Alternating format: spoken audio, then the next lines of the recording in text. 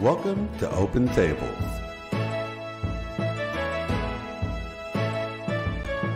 With your hosts, Cynthia Sue Larson. But it's okay for everybody to change. It's okay to let things go. And that's really powerful. Christopher Anatra. The universe is based on commerce. You know me as the quantum businessman.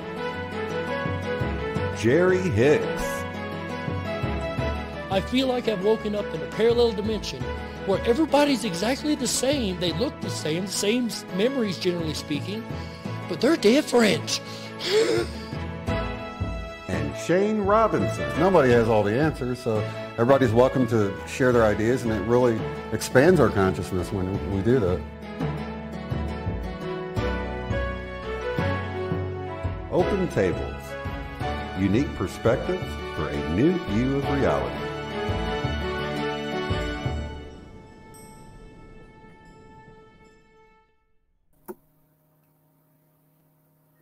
And welcome to today's show. This is Cynthia Sue Larson, officially welcoming you to our wonderful program today. And we'll be talking with Rory Duff, as you can see. He is a geobiologist, and we're fortunate to have him with us. We've also, right now, got with me in the studio, back in the green room, Shane Robinson from Unbiased and On the Fence. Hello, everybody. Welcome. And we're going to bring in Rory Duff, too. He's here right now. Thank you so much. But before we get started, we're going to just read through the disclaimers. This is our standard disclaimer that we do every month. The content you are about to watch is meant for thought and consideration. Please be respectful of each other and opinions shared. This is a safe space to express thoughts, ideas, and information. Please note that no copyright infringement is intended with regard to inclusion of short excerpts of material that are included in accordance with fair use under Section 107 of the Copyright Act. Yeah, next slide. So our agenda for today is mostly focused on our guest, of course, but we will talk with about our sponsors, as we always do, providing information about new plants and animals that have come up in the last month that we are aware of and that people have brought to our attention. We'll then go through some updates from Shane and myself. We've got a video update from Christopher Anatra. And next, we'll go through Mandela effects and talk about the Golden Mandy survey that we're running. And next, we'll go through the changing energetic times with Rory Duff. That's the meat of today's message and the whole heartbeat of the show. It's the main program. Part of that, we'll be going through some Mandela effects, like a little quiz with Rory that you can join in on and do too. You know, these are fun. No wrong answers here, just whatever you remember.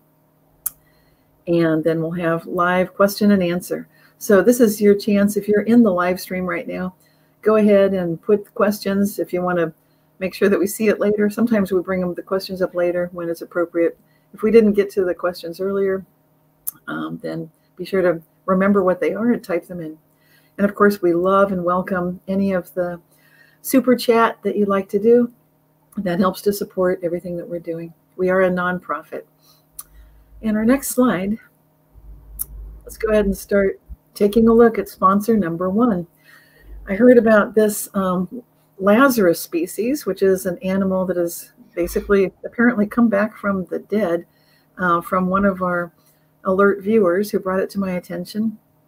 And this Lazarus species, I don't know if I can pronounce this, it's the Canisna elephant.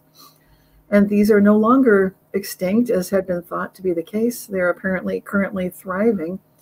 They are living in forests, coming out at night and grazing. And this was found to be true by scientists who were looking at the elephant scat, the droppings, and discerning this based on basically looking at the sort of excrement. They are able to determine what the diet is and what the species is of these creatures. Now, they're rather large piles of excrement, as you can imagine. So it's not like there's a prankster out there. Obviously, this is really the case that These elephants have returned. This one has been photographed from a great distance, and there's a whole website that you can go to check it out if you'd like to. We've got Shane here and Rory, so any comments anybody would like to make about these elephants? This is actually new to me. I didn't know about, I'm not really an elephant guy or whatever, so I'm not really familiar about the different breeds or whatever, but I think it's interesting that they just come out at night and they can't really spot them that often. That's kind of strange. But. I can help with the spelling, the pronunciation. It's Neisner, and it's actually from the southern part of South Africa, just in the Nice area, not too far from a place called Oudtshoorn. So yes, that's where they're from. And it's remarkable. This is our first South African species, and I think it's more than a coincidence that we have Rory Duff here today. It just happens to have synchronicity. I just lived there for 3 years. This is remarkable. We love these kinds of coincidences. They're meaningful to us, and I think there's something special about the fact that the elephants are hidden, that they are choosing not to be in the daylight. It's almost like they understand that there's a risk to themselves, that it's safer to come out. They've adapted their behavior perhaps to modern times so that they're not hunted into extinction. They may be aware of the fact that they nearly went extinct. But in any case, they're back, and that's a huge surprise to a lot of people. And this is the kind of thing that we are tracking as being aware that as humans at this time, maybe we can play a role in choosing the golden timeline, the golden age. Regardless how things look, it's possible to see quantum jumps, which is the subject I write about, of course. There's a good scientific reason why. I can go into that because it links to what I'm talking about. Oh yeah, go ahead, please. It's to do with the increasing cosmic energy, which mutates and also kills cells. But it's very much linked to evolutionary steps in mankind when we have large amounts of cosmic energies coming through. So we're getting that right now for reasons I'll go into, and that's why we're seeing the genes being reactivated and dormant genes coming alive again, and why you're getting changes in species and yeah, things like the white variants of these animals that you're mentioning. And we haven't.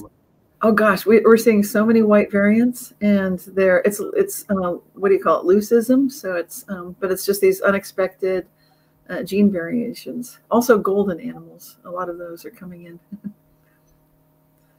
Okay, let's do the next slide, because take another animal.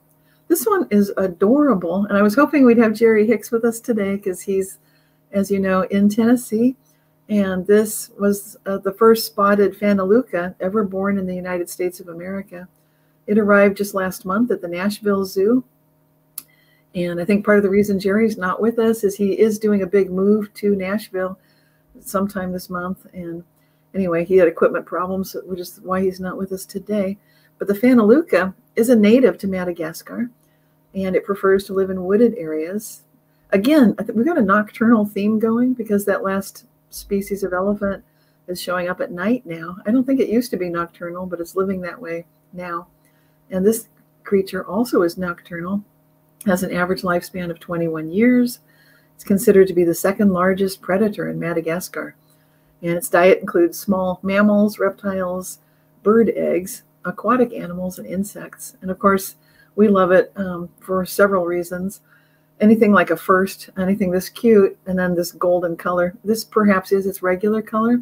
It's just that it's coming to our attention synchronistically, so we're paying attention to it and welcoming it to the world and hoping that it's joining us in this movement toward finding this golden age.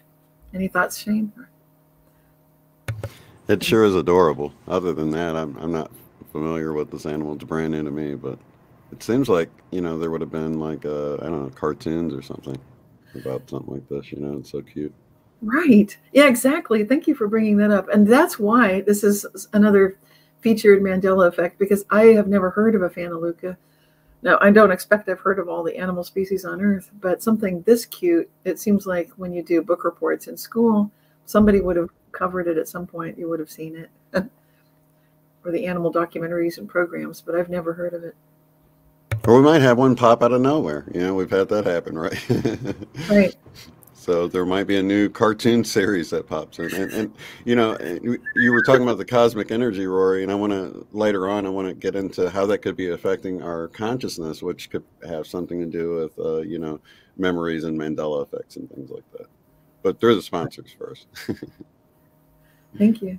And Rory, any observations, questions, comments, or thoughts about this? No, I've not come across this animal either, but it looks like it'd take your finger off if it wanted to. Or a piece of it, right? Right. Looks cute, but it's a good guardian. Looks like a watch animal.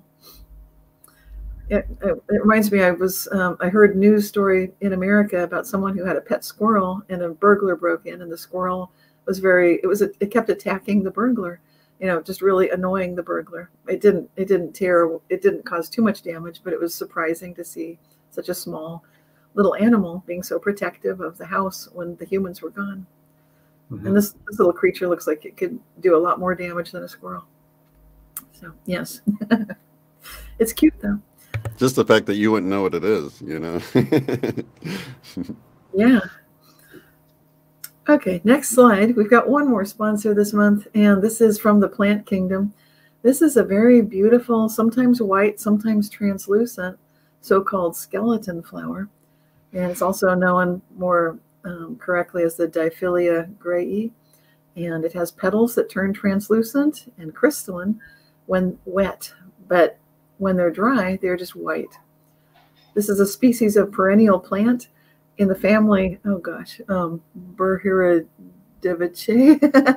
that is mostly distributed in colder areas in the north of Japan. So it's not indigenous to the United States that I've seen. I don't know if either of you have heard of it before. I think, Shane, you found this one, right? Or actually, I think Ruth sent me this on Facebook, and I was like, oh, I've never seen these, but they aren't from this area, but they're so interesting. I can't imagine, you know, not coming across them before. Are you familiar with this plant, Rory? Have you ever seen it before? Not at all, no. So neat looking. How it looks like ice or you know, glass or something, you know. And sometimes these plants and animals can give us a message. And this is one, I think you had some great observations, Shane. Yeah, transparency. Yeah.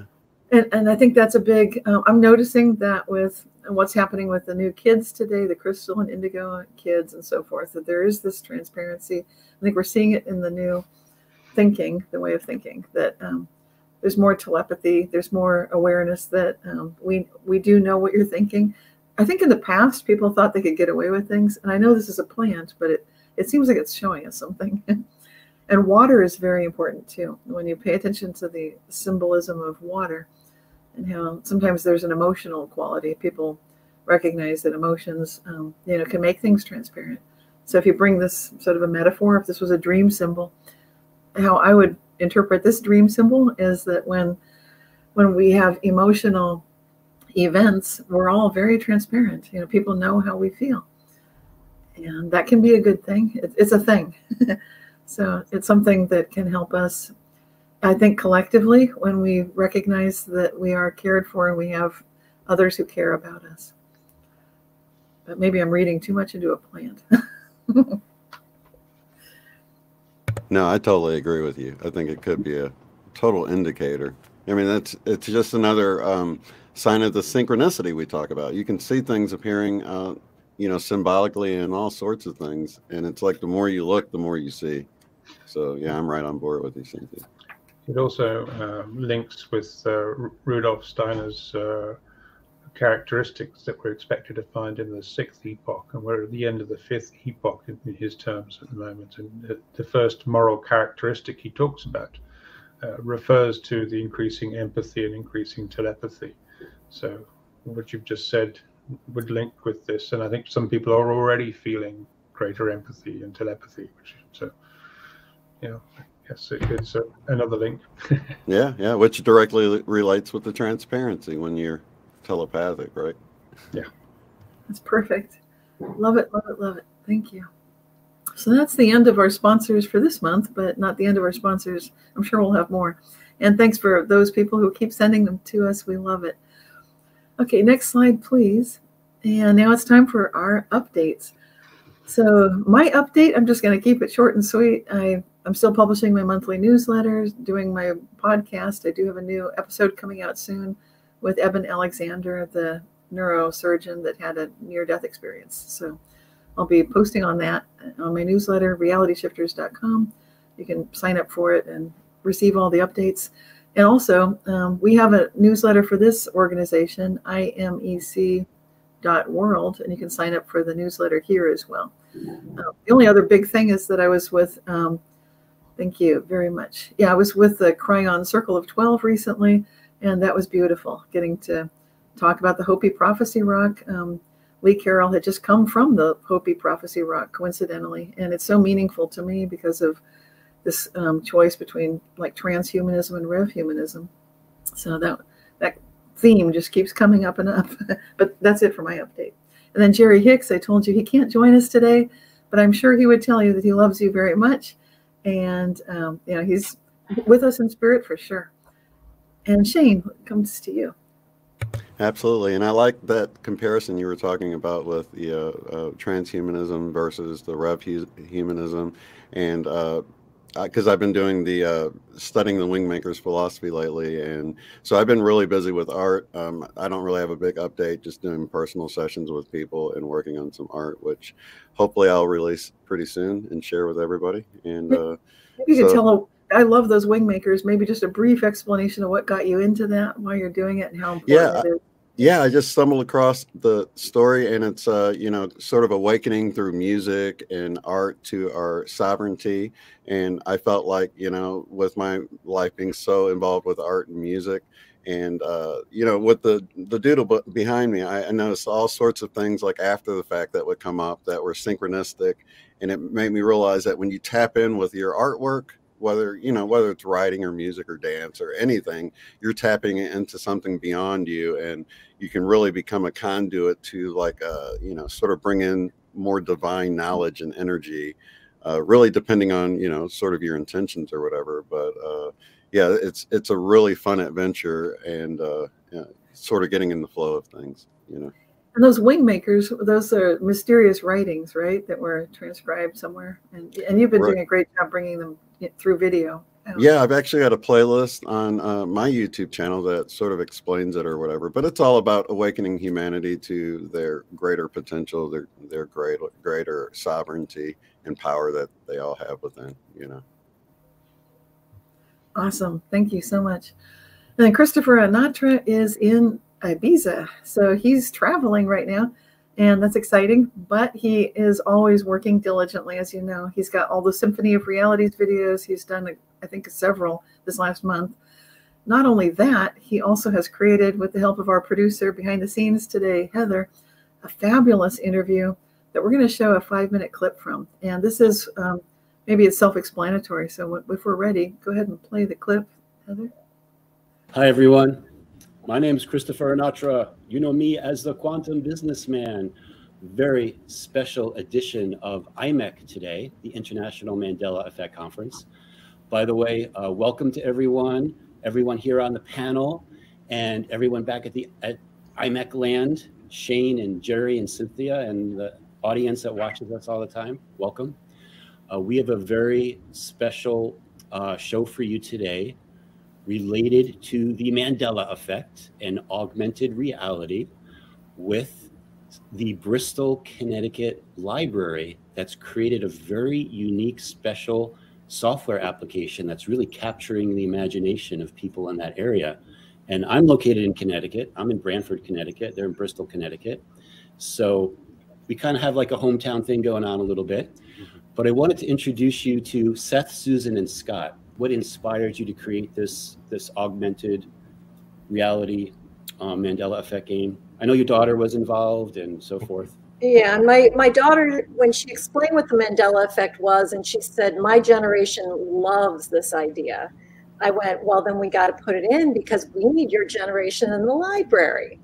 Right. I think some of it too had to do with the energy of the library. So it's a unique library in that it's been there for a while. It's been built on and added to, And there's occasionally some really interesting interactions with people who may or may not be there anymore.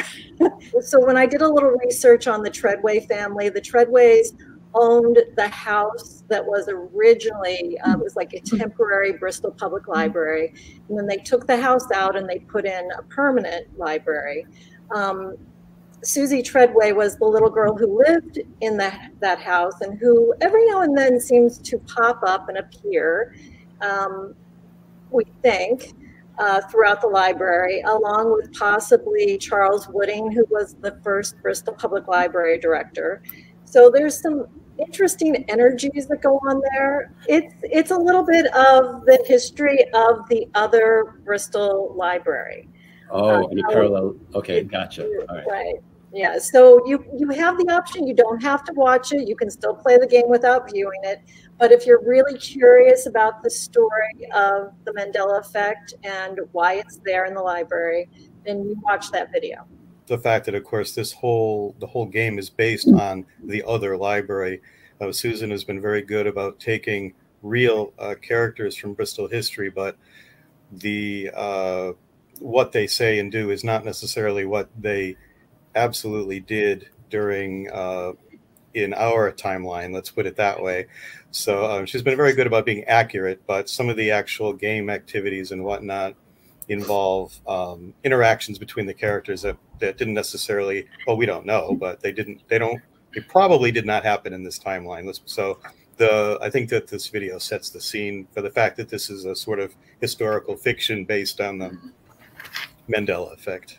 All right, so for everyone that's interested, we're going to play the video now. The other library is powered by a time machine invented by Joseph Ives in 1830. The machine was intended to be a city clock for Bristol, as a gift from the Knights Templar. When the invention went beyond expectations, the Templars hid the clock's powers while they worked to eliminate it. Bristol received the clock in 1840 and placed it in a central location. In 1897, it was relocated to the library. The move generated multiple parallel universes, so when it was announced in 1906 that a new library building would be built and the clock moved again, the Templars acted. The night before construction, a Templar left to destroy the machine. The plan was successful in our world, but the machine remained in the other Bristol, and a time bubble was created, running that world in a continual loop between the years of 1830 and 1906. The Templars continue to seek an end to the machine, but non-Templars also study it. Charles Wooding is the Looking Glass Machine's guardian. Well, I want to thank you all for sharing, this project that you've been working on. I know you've captured a lot of people's imagination, and I hope some more people will come into the library in Bristol, at the very least, to try this out. Mm-hmm. And other libraries, we're going to have your contact information. You might get some emails from other places around the country that want to know more about what you've done and how they could do it.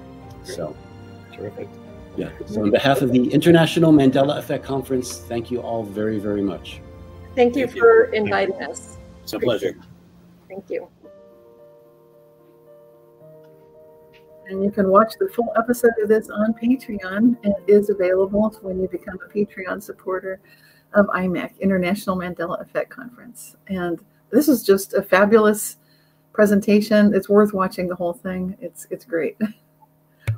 Yeah, so evidently they have this augmented reality where you can get this app on your phone and walk around with the camera, and you can see things on the screen that aren't really there and interact with them or whatever. And it's like sort of like a portal into another universe of information. So it sounds really interesting the way they have it set up. But yeah, you guys can watch the full episode on Patreon, as well as the Green Room with our last guest last week. Absolutely. Yeah, the Green Room with Dr. Donald Hoffman is already available. And I think Friday will be the premiere of this, the full feature of this Bristol Library Mandela Effect game. Yeah. So yeah, that conversations that we have back before the show starts, we just did one today with Rory Duff, and it's really worth catching that so you can get the extra information and have fun with us behind the scenes. Absolutely. So let's do our next slide and take a look at, here we have the reminder that if you have not yet voted, we'd love you to come and please check out this opportunity to participate in the Golden Mandy survey. This is your chance to help vote for the favorite Mandela effect that you experienced. Could be the Mandela effect that shocked you the most. And we'd love to know who you feel deserves the Golden Mandy. Last year, we did award this prize to Bree Brenage, and she was a high schooler who did this fabulous presentation for a TED Talk. Quite inspirational. So if you've got one that you think is deserving, please let us know. And that's the link right there. And the next slide. Here we go. This is the main show today. And now I get to formally honor our guest, Rory Duff, with a proper introduction. And Rory Duff is a geobiologist who has spent the last 15 years studying geobiology and mapping some of the most powerful energy lines that encircle the Earth, finding locations of sacred sites where people can go to prepare for the Great Separation event. And then his website is roryduff.com. He has a fabulous newsletter, lots of wonderful events, and it's well worth signing up for receiving the newsletter. Each one is just a treat. It's like Christmas. You get to see all kinds of good information. And welcome, Rory, for being with us today. Well, thank you very much, Cynthia, Shane. It's a pleasure to be with you. So you can, if you'd like to just start off and maybe explain what this Great Separation is. I think a lot of people may not have heard that term. Today we've been talking about Rudolf Steiner and the sixth epoch or age. Is it related to that? He did actually refer to the separation occurring, yes. And it can mean several different things, but there's definitely a separation in the way people are thinking and connecting and awakening, and also a connection to consciousness and how we perceive things by the way we connect to the spiritual energies. And one of the things about the epochs that he talked about is that there's no complete move from one epoch to the next. So there's a slow transition which occurs in pockets geographically around the world, and that is actually also seemingly linked to the development of the human potential in certain places, or the lack of human potential in other places. So what we're terming this great separation is not necessarily something that's permanent. It's just that it's a separation for the moment, until the rest of the world, if you like, catch up with the changes that are going on. And what appears to be happening is that this separation has already begun. How it links to the prophecies, how it links to earth energies, is something which I didn't obviously know about initially, because the first time was when I noticed something strange with the earth energies. I should perhaps explain more about that and how that works. Where to begin to start? For those of you who aren't aware, geobiology is the study of how the Earth affects life, and in particular, my interest is how the inner core of our Earth affects those beings living on the surface of the Earth. That now means, well, what's the question is, what is this about the inner core that can do this? And that came about after really spending many years just mapping these earth energy lines and then looking at them on an hourly basis in some cases, working out why they were where they were and why they moved the way they did, and where they were found. One of the early observations made, not by myself, was that the energy lines seem to run through very much either modern or ancient places of prayer. So they would go through both cathedrals like in Chartres, yet also they'd go through places like Avebury Stone Circle. And it would appear that where people gathered to pray and meditate, you also find these intersections of these energy lines. What I think my work initially began to find out when I was mapping these lines is that they weren't all the same thing. They had different frequencies, and the frequencies are determined by the way the lines move one way and back the other way in between the intersections. And just by moving backwards and forwards, it gives them a frequency. But some of the wider, more powerful and rarer lines move a lot more slowly than the smaller ones that seem to move slightly faster. Rory, would it be okay to play a clip at this point? I'd love to play. We have a couple of short clips from an excellent documentary that Rory has created called Holy Grail Found. And if you guys have not seen it, definitely check that out. So with your permission, I'd like to play just a very short 30-second clip. This is about, this clip will talk a little bit about what you're discussing right now. And it's you, of course, but it's wonderful. Okay, Heather, it shows please play the first. That the solid inner core of the Earth could be the source of these sounds. This iron-nickel core seems to be behaving like a transducer. A transducer converts one type of energy into another. Typically, they're found in microphones and loudspeakers, changing sound into electricity and back again. In the case of the Earth's core, it's theoretically possible that gravitational energy and/or electrical energy is being converted into sound energy. What supports this idea is that it's known that iron and nickel acts as a mechanical filter. In other words, it only emits certain sound frequencies.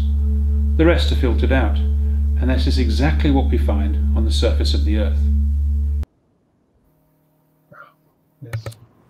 So my first question is, how is this sort of related with the Schumann resonance as well, in your opinion, or from your research? The Schumann resonance is affected by the same changes that we're experiencing, but it's more up in the ionosphere that we get those effects, as opposed to the inner core, which is being affected actually not by gravity. That was the original thinking, but what's come about is, and I'll come to it a little later, it's this cosmic energy that's doing this. But the electromagnetism around the outer core provides the actual energy that's transduced by the inner core, which then sends out spherical vibration. So when I use the word sound, actually it's below the audible range of hearing that we call sound. These are very, very slow expansion and contractions of the inner core, and we're talking about 9 to 10 microhertz, which is below what we can even measure with supercooled gravimeters. And that yet those spherical bubbles of vibration go out through the Earth, bouncing off different density contrasts of different layers of rocks. And we know from the way sound goes, there's a high pressure wave and then a low pressure wave. Well, when you start looking at how that presents itself on the surface, you get linear zones of high pressure. And there's a link again, and they're all intersecting in certain places. So there's a link here with what we're finding on the surface, which is these energy lines, but they're not lines.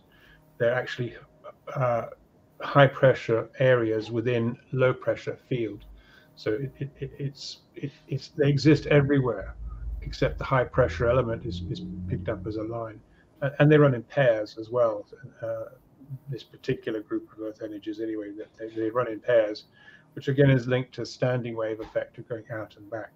So they're parallel to each other when they come in pairs like that? The alignment that they follow is pretty straight, but these pairs of lines come together and apart, and come together and apart.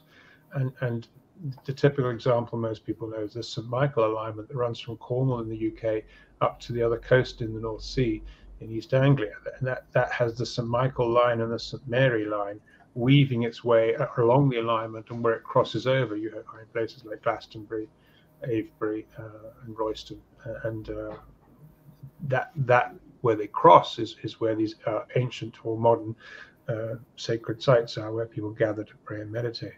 So the major change, though, when we worked out there are different groups of lines, that means there are different fields which don't have too much bearing on them. But every 4 times a year, we found that all the frequencies started moving together from side to side. It was a narrow band of just over half a day, when the ends of the lines all hit the end of their range of movement at precisely the same time.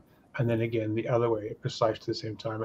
And what was strange for years is I didn't understand why this brief harmony time was always the day before the solstices and the equinoxes. And I kind of thought, well, why is it not on the solstices and the equinoxes? Well, it turns out that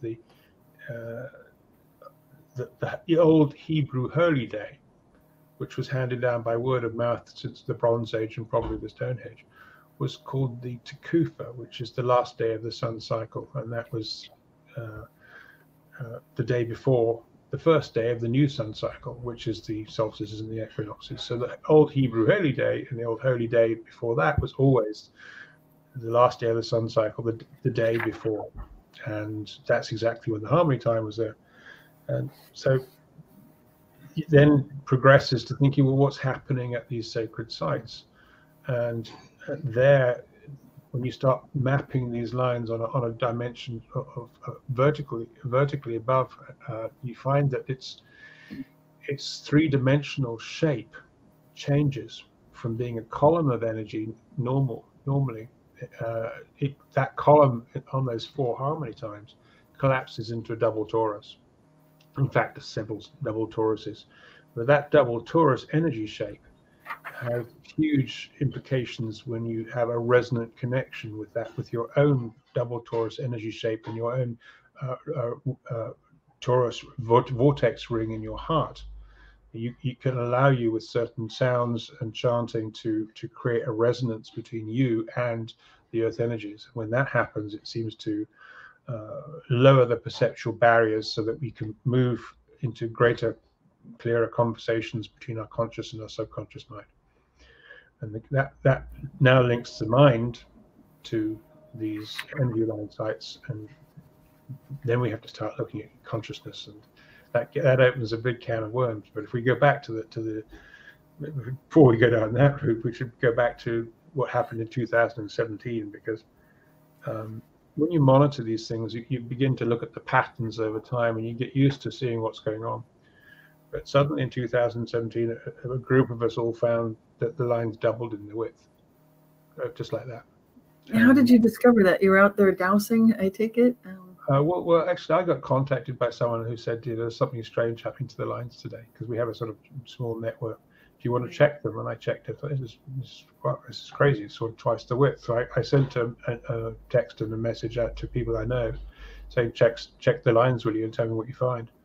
And all of them came back and said, yeah, well, they're doubled in their width. What's going on? Well, there's a huge connection with this and our community, the Mandela effect. People, a lot of them came in. I think you, Shane, maybe around 2017. Yeah, and here's the thing, about a week before the equinox, and here's the thing I find with a lot of people, they seem to sort of, it seems to click with them that, this strange thing called the Mandela effect is actually happening, and it seems to sort of happen to them right around the equinox or right before the equinox, I've discovered. They sort of just kind of like for me, it was like I'd heard about it for about a year. Mm-hmm. And then for some reason, it just came into my awareness so real and paradigm shattering in a way, like an awakening of sorts. Yeah. And, It is, and it introduces the biggest subject the world's not talking about. Well, what is that? Let's go there. You can forget climate science, you can climate change, you can forget viruses and vaccines. They're all paling into insignificance when you start looking at what's really going on with one thing, and that's the Earth's magnetic field. We are in a process where the Earth's magnetic field is in rapid decline. That's our protection against cosmic energies. And so when did this come to your attention? Would this be related to the 2017 or? Well, that was related to as well as reports from the IMEC explorers, other probes that had gone beyond the heliosphere and had been picking up changes in the magnetism outside of that. What they discovered some time ago was that an unexpected magnetic field called the local interstellar cloud existed just on the outside of the solar system, and it appears that we were exiting this. And an interstellar magnetic field is what shields us from cosmic energies. So we have three shields, this local cloud, the sun's magnetic field, and the Earth's magnetic field. But there's a lot of question marks in science right now. Science, mainstream science, would love to tell you it's all done and dusted, we know everything, but that's a complete and utter lie. We know that. And I mentioned earlier about my friend Ron Pearson, who'd spent 24 years coming up with a new theory on the creation of the universe. He basically also went on to find a full theory of quantum gravity, which actually didn't need relativity theory. And when you start looking at relativity theory, that has been a massive deception being placed on mankind, because it completely eradicated the need for any background medium, which we used to know as the ether. Something that the great Nikola Tesla, who wanted to light the world, who probably could have lit the world with free electricity, completely supported the ether. But the problem with that was you couldn't put a meter on it, you couldn't charge it, and it threatened the oil barons and their oil trade. And if you can imagine every single country in the world being energy independent, it would take their power and their money immediately away from them. So they did it really cleverly, actually. What they did is they saw relativity as an answer to their dreams, and they massively promoted any research in relativity with large funds, to the extent that you couldn't get funding for any investigation into the ether and the background medium. So it wasn't before long that all the money and all the main institutions were investigating this ridiculous absurdity of relativity theory. And although the proponents of it says, oh, it's wonderful, it does all this, yes, but it doesn't fit with quantum theory.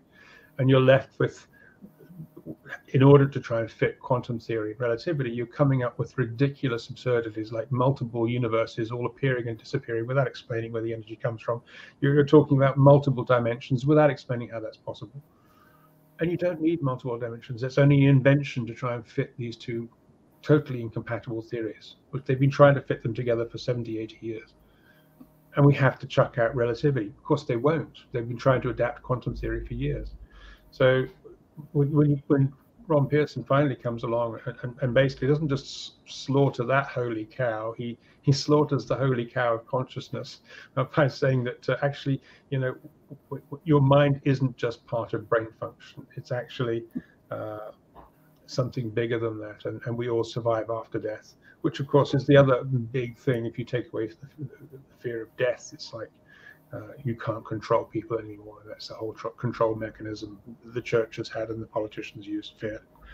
So that was another aspect which came through Ron's work. It came unexpectedly to him as well, because he was trying to come up with he'd started off by pointing out a glaring mistake to the scientists in the Big Bang theory, which of course, you know, everyone just totally accepts that this is the accepted way the universe began. No, it's actually an engineering logical impossibility. Ron would point out there are flaws in the maths almost on every line of the Big Bang, and Alan Guth's inflation theory they had to give him a Nobel Prize for that, just to try and shut up the criticism. So the Big Bang theory could not possibly have worked, and I haven't got time to go into all the problems with the Big Bang theory, because there's lots. He came up with a new theory called the Big Breed theory that created the universe. But he had this rather unfortunate side effect of also explaining how intelligence must have arisen that went on to create the quantum worlds. And his theory doesn't need lots of dimensions. It only needs 3 dimensions.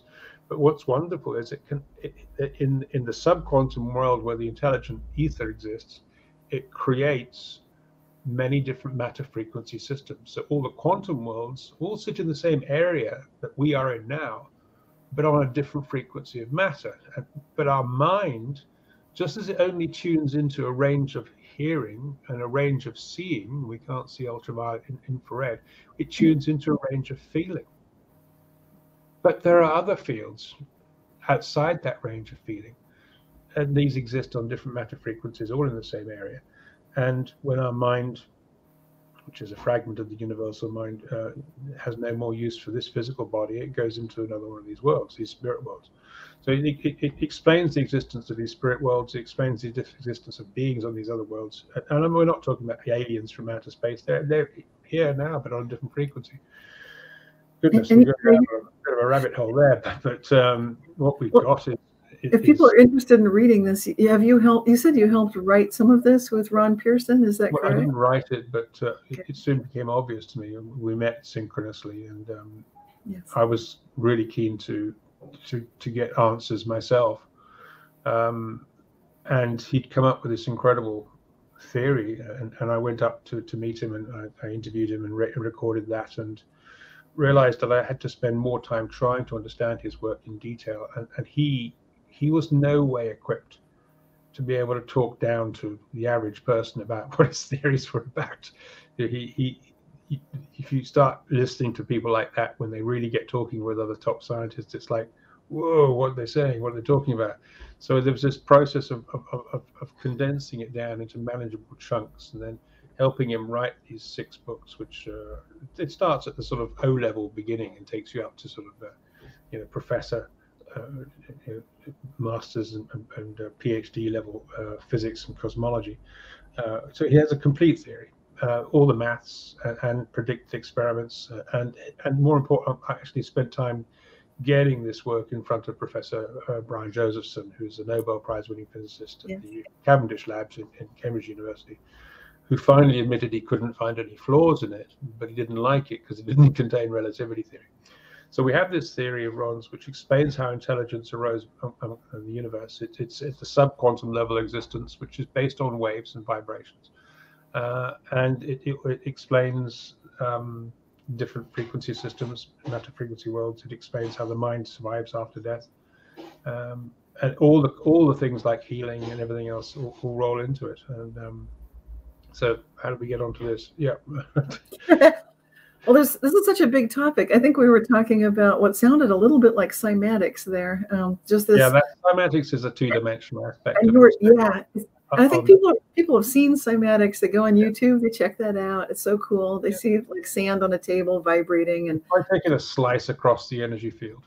And but I want to go there so people can get that image and then sense like what you're talking about. In 2017, you heard a report like these energy waves, these standing wave patterns are getting bigger, and that's exactly. But this is on the Earth, so there's something vibrating. This amazing resonance happening. Yeah. Yeah, and at the nodes, those patterns, by the way, with the 3-dimensional patterns. Yes. When you start seeing how they change, that's actually brings in a nice connection with what we find on the ceiling of the Monsoon Chapel. Actually, yeah. Would it be possible to play a clip here?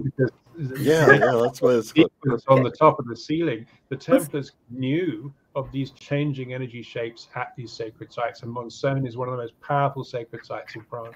So we're setting up a clip here. Thank you, Rory. This is another clip that Heather's going to play. She's got it cued, and it's from The Holy Grail Found, which is that documentary that we're playing 2 clips from today, again, by Rory Duff. So play clip, please, Heather. Why this would be significant to the Templars and the people before them who thought that these intersections were important sacred places still needs to be looked at much more closely. So, if what the Templars were looking for were ancient sacred sites, we have to ask why they might have wanted to find these things. For possible answers to this, we can turn to the Templar window at Caravaggio de la Cruz and learn more from a completely new interpretation of its hidden message. As was mentioned earlier, one of the founders of the Templar Knights was Bernard of Clairvaux. In Bernard's early life as a Cistercian monk, he would have become aware of their customs and ways. This would have included their secret ways of communication. The research team found that 4 of the symbols around the Templar window looked very similar to those used in a Cistercian number cipher. The cipher, though, used to superimpose the symbols for numbers all around one central vertical line. Around the window, it looked as though they'd been individually separated to match and fit in with the other symbols. With the understanding that ciphers can slowly evolve over time, this enabled the team to establish a likely date for when the window was filled in and for when the coded message was put up. The central vertical line would now have been representing 1,000. The vertical line with the diagonal line going up from the bottom now represented 300. And the 1 and the 3 are vertical lines again with an added short line at the top. The date that emerged was 1313 AD, which was very soon after the Templar Order was disbanded by the Pope. At that time, it seems that the Templars had wanted to leave an important message to their followers. To do that, though, they'd have to explain to the Roman Church and the local congregation why they were putting these symbols up around the window, and also what they meant. So if they'd wanted to put up a secret message, they'd had to disguise it with an open one that was acceptable to everyone. This meant that some of the key symbols would have needed to have a double meaning, an open and more obvious one, and then a secret one. If you look at the center of the window, at the shapes with the flowers behind the glass, we find that they've been made to look like 4 angels flying around the center. The reason for this seems to be twofold. Firstly, it represents one of the miracles that Caravaggio was known for. Several angels were said to have flown down from heaven with a piece of the true cross, which was needed for a ceremony to convert a Moorish king over to Christianity. We didn't get into the big reveal. I didn't want to. We didn't want to give everything away from your excellent documentary, but if you want to, do watch the documentary. But if you want to delve deeper, I've got a book, Grail Found, which really goes into the connection with the Templars and the Earth Energy Lines and sacred sites. And the sequel to that, Grail Bound, introduces you to more to what's going on with the prophecies and how that's linking to this moment in time right now, and also introduces Ron Pearson's work in a bit more detail. But essentially, yeah, that place Caravaca is just the most amazing. We call it a fourth order node. There's two pairs of very strong lines crossing there, and the Templars knew about that. And in that where that place, that window is, when you go there, there are clues in the corners of that small chapel with Latin inscriptions. And one of them I'll tell you now, which I don't mention on that, is it's a picture of a font with a dove flying over it, and the Latin underneath is Lavacrum Sacrum, which is sacred bathroom. So that place was like bathing in the sacred energies. Wow. And it was built on a vertical tower, and they had 5 rooms all the way up, and they could actually meditate and pray on any one of these rooms. And this is very similar to what the Templars did in lots of other places. You'll find that there are towers in Portugal like that, and wells, initiation wells going down for the same reason, because there are stacked toruses above each other, and you get a different effect where you meditate and pray. In fact, we're still learning how group meditation works, but we need to get back to the actual the widening of the lines in 2017 and why that happened and how that links to the decreasing magnetic field. We found that the most likely reason for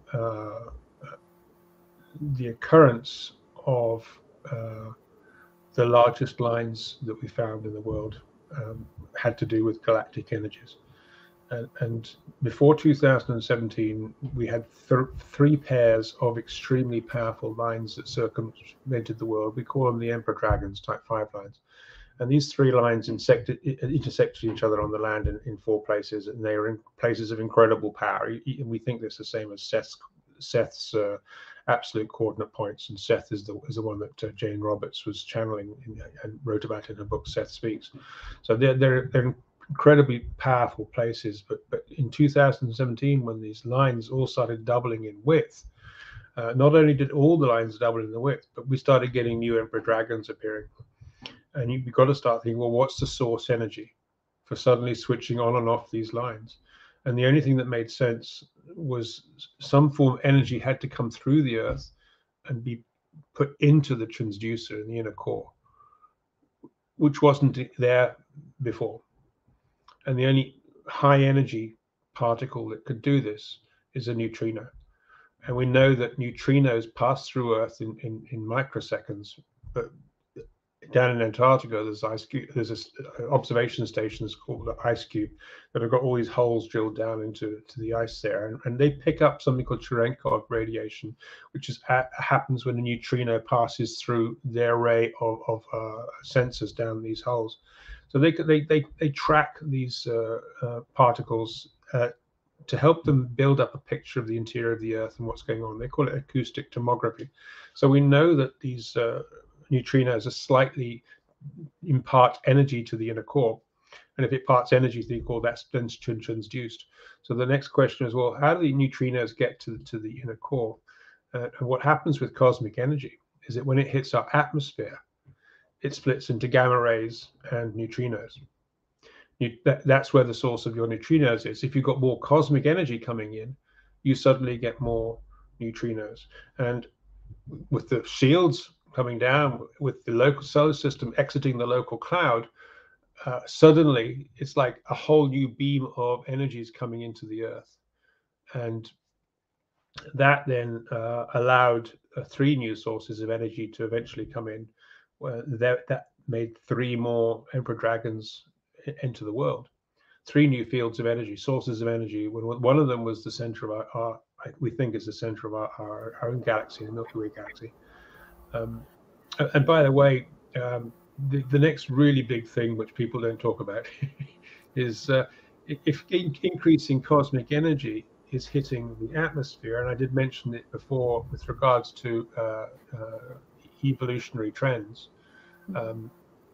you can go back and looking at ice core samples and looking at beryllium-14 isotope ratio levels, and when you have increases in that isotope, you know there's more cosmic energy that's been getting through to the environment, and the peaks where there's more cosmic energy, when you look back through geological time, 50, 60,000 years, coincide with evolutionary leaps that we're aware of in the geological record.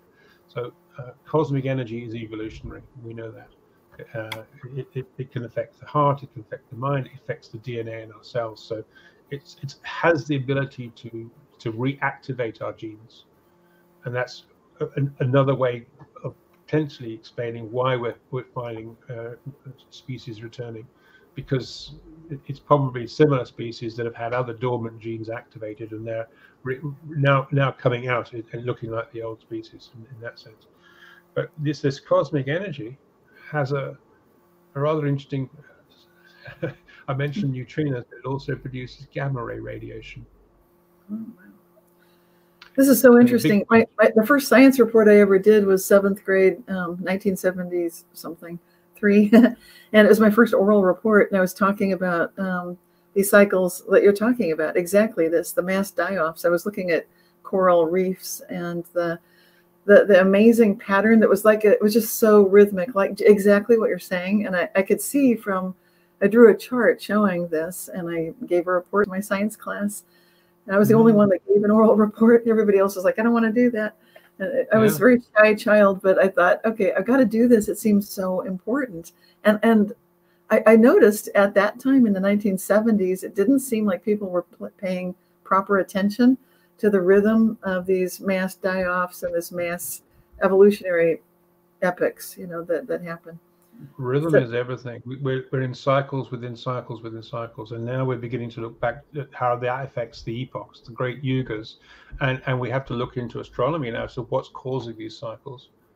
And I'll come back to that in a minute. But I wanted to just ask you, this is not meant to be a trick question, but and I don't mean to be, that this is not a nice subject in some way, but what is killing people with regards to this virus? What is killing people? Oh, you're asking us our opinion, or is it the virus that kills us?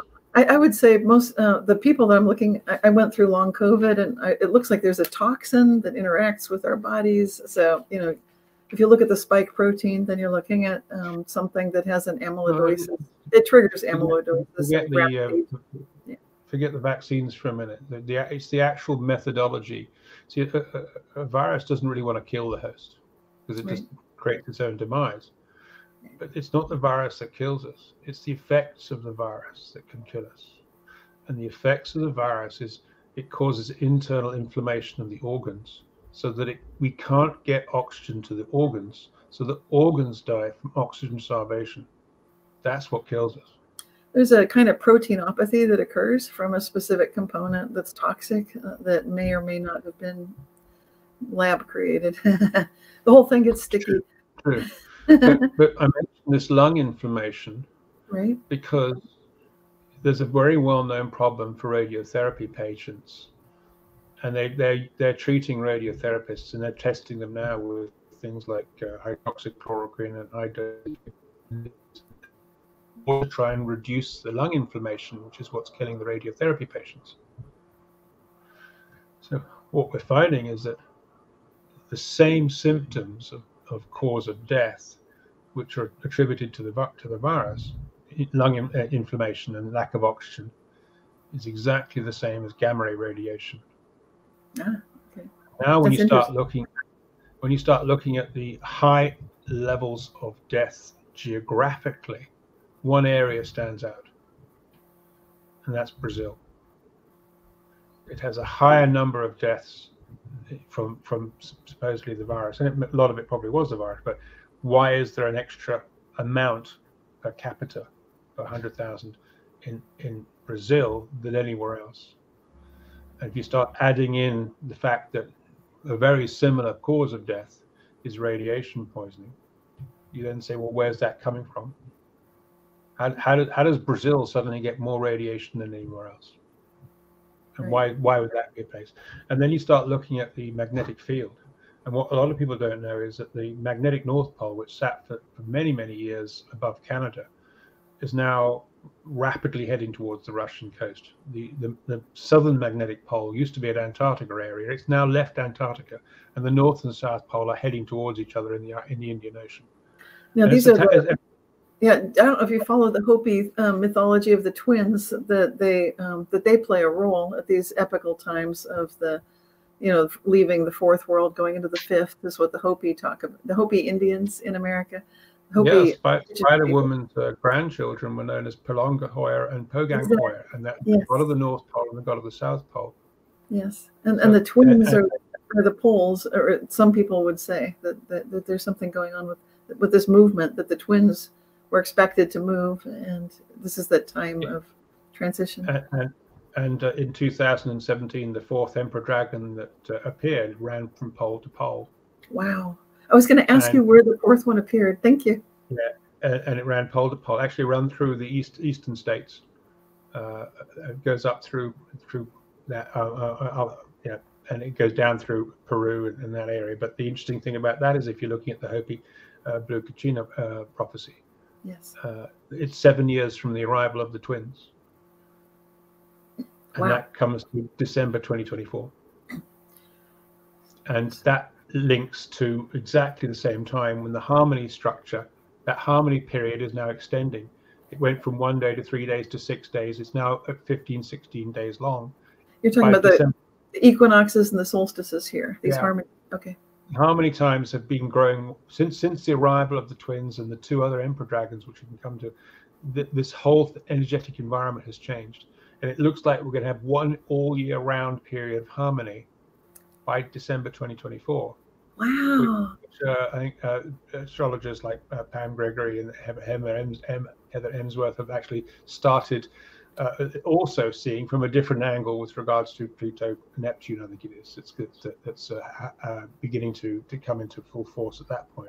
So what we're going to get at that point is not some fantastic change, but it's the start of all the Earth energy lines being in harmony for at least 200 years, and we know why it's going to be that long.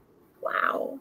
Because you got to tell us why. You start looking at the mechanism that's behind what's driving this cosmic energy, and and you have to look at cycles for when this happens, and you've got to also dismiss some of the ridiculous science, unfortunately, and you're back into something called plasma cosmology, an understanding that we're living in an electric universe, and the sun itself has something called a heliospheric current sheet. The Earth passes through it every 8 to 10 days. It takes 2 minutes to pass through it. It gives us a big yang. Could you tell us a little bit about the sun magnetic fields and if you're noticing changes there? You mentioned the Earth, of course, is changing. You said there are 3 protections. Well, the important thing about the sun's magnetic field, it rises and falls in connection with the fact that the poles on the sun change every 11 years, and the way that does that is it weakens, and the North Pole moves around to meet the South Pole, and suddenly an opposite pole comes across the other side, and then it completely flips. So it flips on the sun every 11 years. In our world, it probably does it every 200,000 years.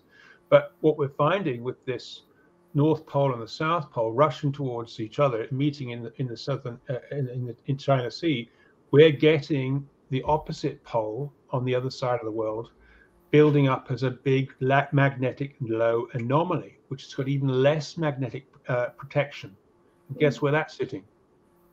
I don't know.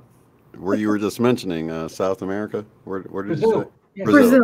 Yeah. Oh, shoot. So you've got this magnetic no anomaly with no protection from cosmic energy, and an above average amount of lung inflammation problems causing early death, which probably have been wrongly attributed to other causes, or partially one to the other. So we're going through what is potentially one of this magnetic incursion or a magnetic reversal, which happens in connection to the galactic current sheet. So I talked about the heliospheric current sheet, which we run through every 8 to 10 days, and we take 2 minutes to go through, which throws energy straight to the inner core. It goes ding, like knocking the inner bell of our Earth. Well, the galactic current sheet is also in existence, but the solar system passes through it roughly every 12,000 years. That's a big cycle. It doesn't take 2 minutes to go through the current sheet. It takes 200 years. But we're going to get a knock on our bell, which is going to bring out one frequency. That means all the energy lines frequencies are stabilizing at the frequency linked to the Emperor Dragons, which is opening, if you like, the connection to the highest realms, if you're going down that route. That produces a stable learning environment for us when we meditate at these energies. So our ability to begin to really learn from these distance learning schools, which they're considered these sacred sites, is going to be phenomenal. And that's when our evolution is really going to be taking off, because the energetic environment is, in those 7 years from the Hopi Indian arrivals coming to December 24, is building. We're getting waves of increasing energy. But this galactic current sheet's not just cosmic energy, it's a dust cloud, it's also a plasma.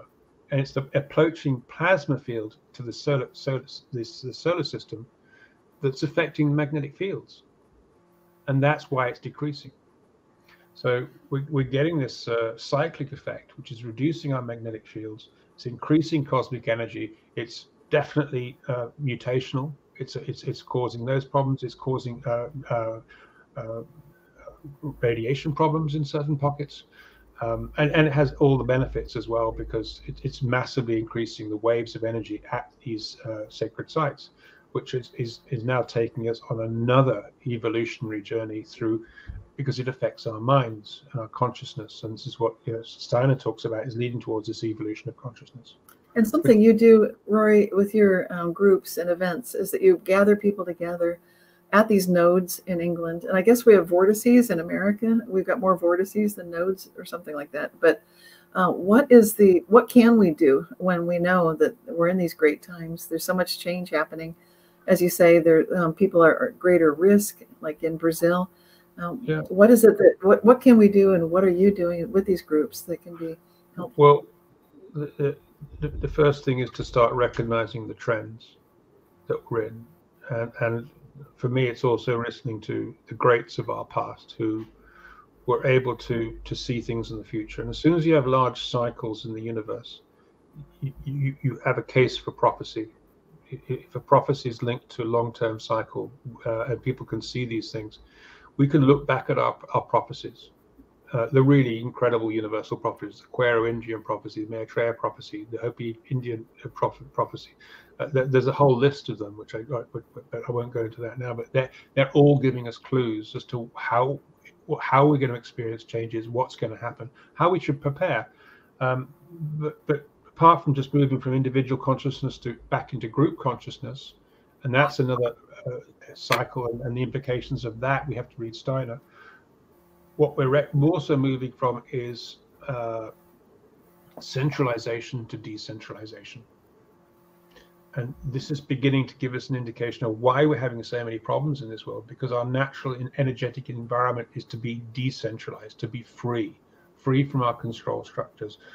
And what's really frightening the would-be controllers of these worlds, and this one world government thing, is they've got their hands on social media. They know exactly how many people are waking, and it frightens them out of their minds.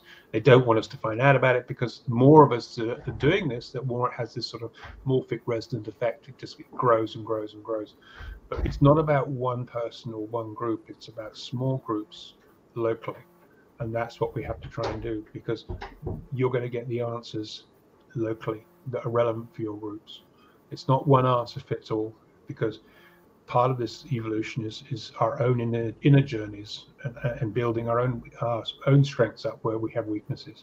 So we're going to get different instructions generally. But what I'm trying to do is we're creating a new website called the Sacred Network, which aims to get knowledge of where these sacred sites are in the world, and helping people form groups and to create regular group meditations at these sacred sites. It's nearly been built. We've got to test it. It's been put on an encrypted network, and then the content's got to go on. So we're hoping it's going to be finished for first testing by the end of July for certain numbers of people, and then by September, October, it'll be open for everybody.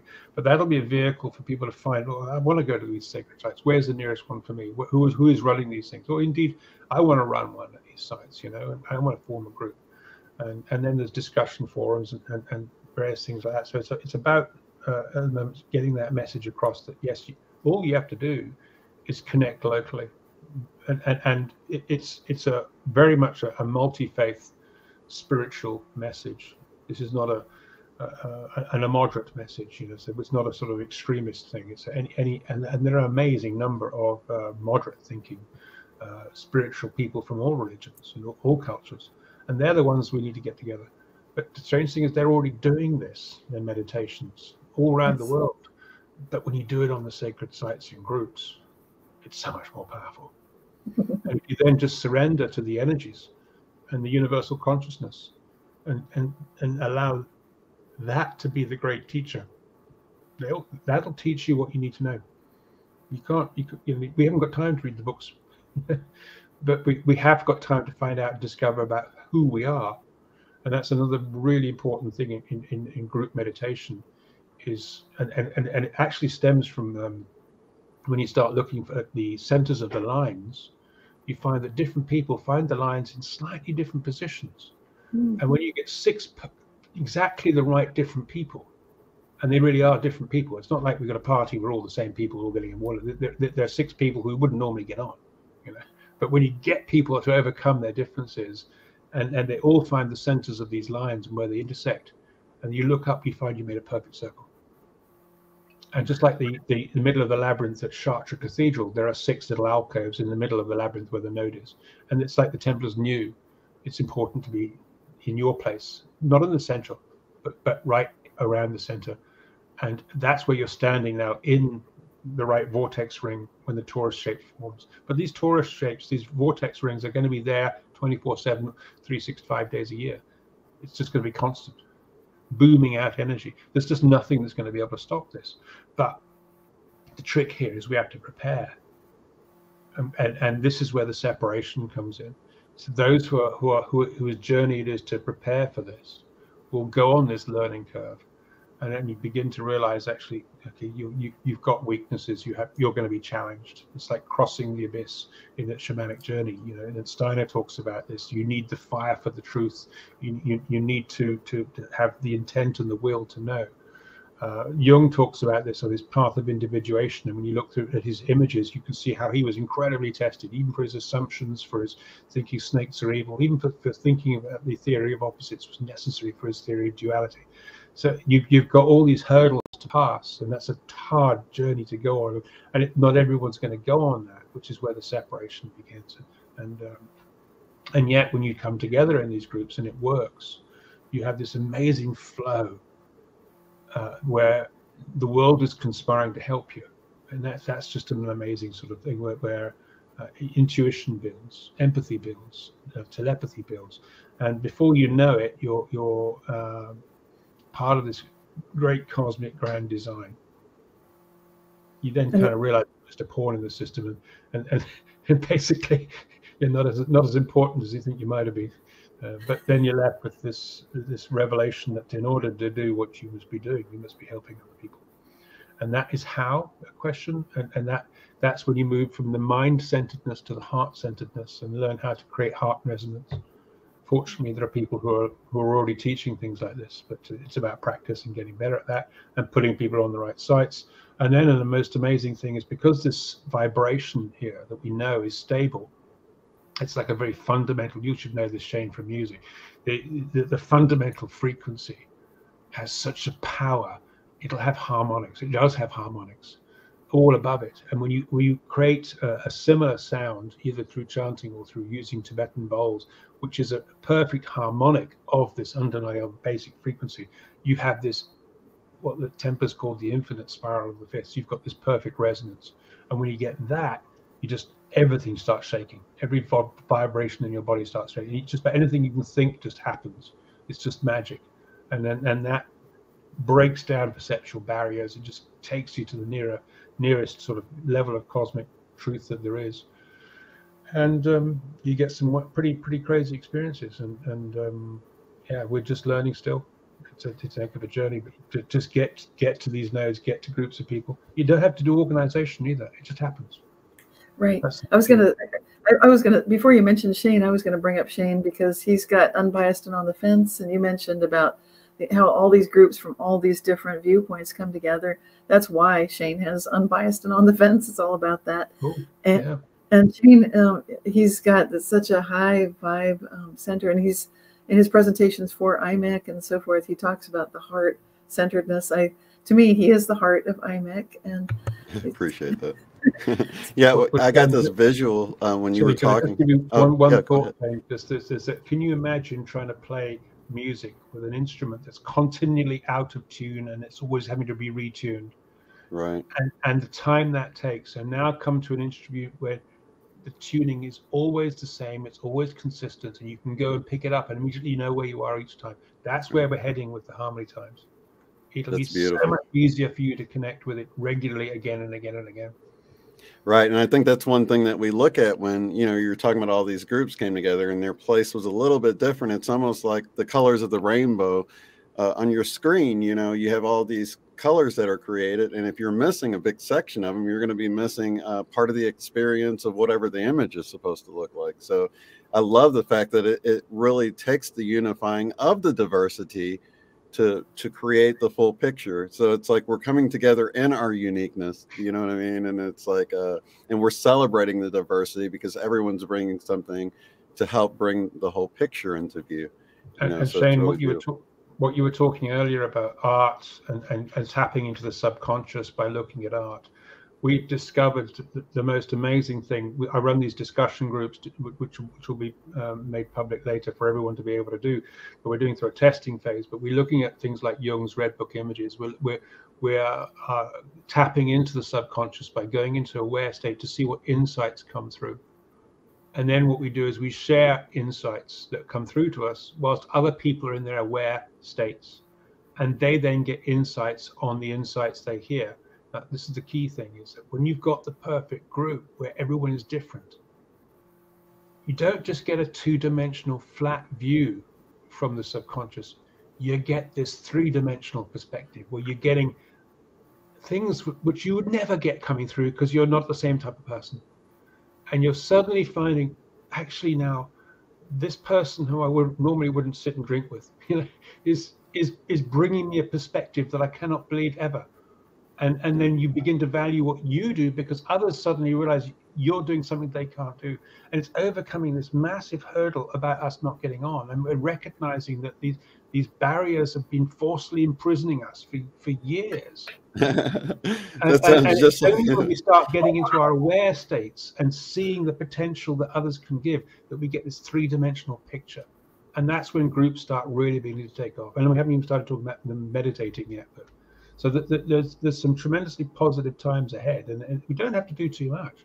Just gather to these sacred sites and let the energies teach us, and get our individual consciousness get out of the way, and tune in and see. I rabbit on a lot, don't I? Sorry, yeah. No, but it is almost like it's like we're allowing the universe to tune us, and as the more we move into that heart space. And I wanted to ask you, because I have to wonder how much is individual, how much is a global thing, because I've noticed as I've moved more into the heart space, how much more connected with everything and information in general, and things that even normally worry me would have normally worried me. I can tap into a deeper knowledge and see a bigger, deeper picture of why maybe something that could seem disturbing is happening on a broader sense, and how it can be triggering and a catalyst to greater things, but it might not look like that, from the individual's perspective. So my question is, with these lines, you said they doubled in 2017.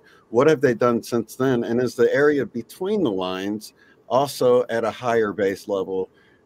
Because it seems like, if like in my area, I don't think I'm on a node or a line or anything. I don't know, but it seems like just globally it's increased for me. But I don't know if it's the heart connection I was just telling you about that makes me more in tune to what's coming in, or if the baseline is increasing for everyone without getting to one of these zones. The lines are the high pressure zones, but you don't have to be on them to be in the field. So you'll certainly feel the field.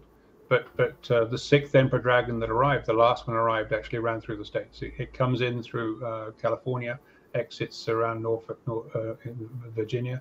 It runs through some incredible sites across America. And you ask a question about what's in between the lines. Well, I have a lovely friend who I met by complete synchronicity on the top of Silbury Hill back in 1999, a Native American Indian chap called David Alexander English, who lives in, used to be in Venice Beach, but he now lives in and around California. But he's been meditating on some very powerful nodes that on the lines that run just south of Monterey and another place just down there. And he's now witnessing these lines, which are quite a few kilometers apart. They're widening, and that corridor that crosses the states, which is called now the Sacred Corridor, is enclosing, and that sacred space in the middle is becoming. And there's another lady that I'm in communication with who lives actually in the Virginia area, Floyd, that place called Floyd, and she's now experiencing these lines coming in, and she's holding that space there. So yeah, there's some exciting times in what we're learning about, but the widening of the sixth Emperor Dragon is happening independently of everything else. It's almost that's the one that is being driven by the galactic center source. I feel like that Emperor line you mentioned that goes through the United States, I've felt that. If it comes in, I think it feels like it comes, I've been feeling it for decades, actually. So I think some of us can feel them before they come in. I'm so emotional.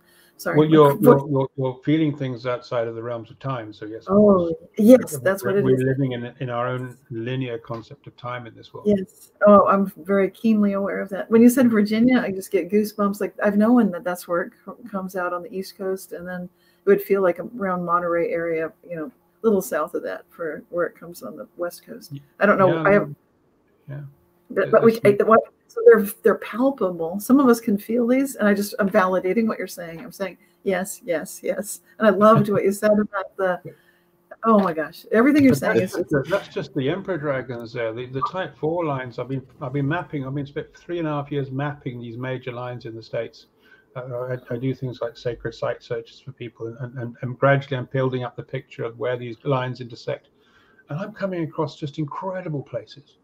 And the other weird thing is I might be tracking two lines heading towards each other. I'm thinking, wonder where they're going to intersect. And I get an email from somebody saying, I live in such and such a place. You've got to know about this place. And suddenly I'm introduced to this sacred site that the lines are heading towards. I'm thinking, oh, this is weird, And the next thing you get taken down, and you hear these incredible stories. There's one lady in Texas. She tells me, she says, I was up on going up towards the knob with my husband, some time ago. And suddenly I saw herds of buffalo on the plain below, and these lines of Native American Indians on horseback looking at them. And the next thing I know, I'm suddenly back next to my husband, and he's saying to me, he's a bit of a scientist. He's saying, "What was going on? You were disappearing in front of my eyes. All I could see was your hand. I had to pull you back." So it's like, you know, this is a powerful node that she'd come on, and she'd entered into that state where she'd physically started disappearing. Wow. And he had to pull her back. There is so much more we don't know. It reminds me of the Mayans, right? Didn't the Mayans sort of phase out or something? Well, the Pueros in Peru talk about the gateways to the gods and the gateways to the ancestors opening and closing. We think that's a connection to when these cosmic energies come through or not, because when they don't come through, you don't have the nodes, you can't go anywhere. So they definitely knew that when the portals were open, the gods would come through, the giants would come through, and that's another story. You know, we're going to be introduced. They talk about the veils of humanity being lifted, and we're being refinding ourselves. The great Taripe Pacha, refinding who we really are, actually finding our ancestors again alive and communicating with them. And even the greats like Goethe, who wrote this amazing fairy tale called The Green Snake and the Beautiful Lily, which is more on my book if you want to listen to that on my website. But he talks about the bridge between the land of the senses and the land of spirit, and the time when the permanent bridge will be built between them.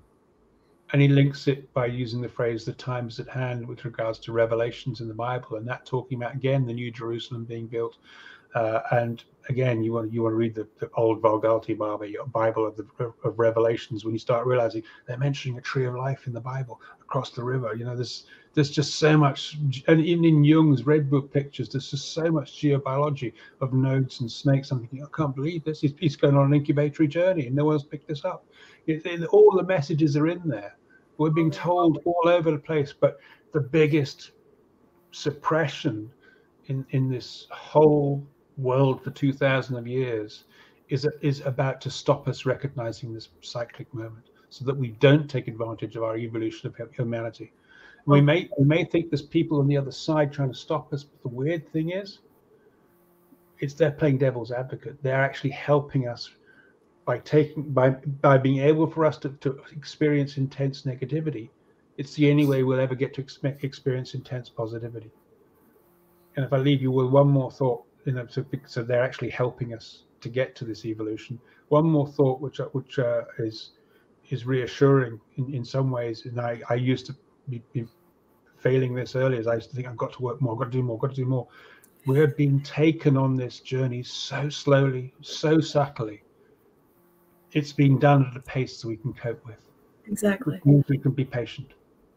This is beautiful. I just love it. And I know we don't want to keep you too late. I realize it's late where you are. Thank you for joining us. But we do have a little quiz that we'd like to take you through. This is our Mandela effect. And so it's like Shane said before we started, there's no wrong answer. And maybe you could. Yeah, and the audience can participate too. Yes, this is a lot of fun for all of us. So you can explain how this works, Shane.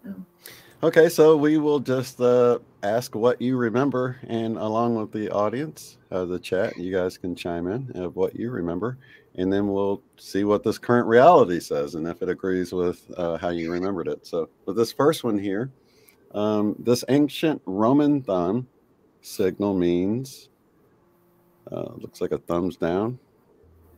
Yeah, thumbs down.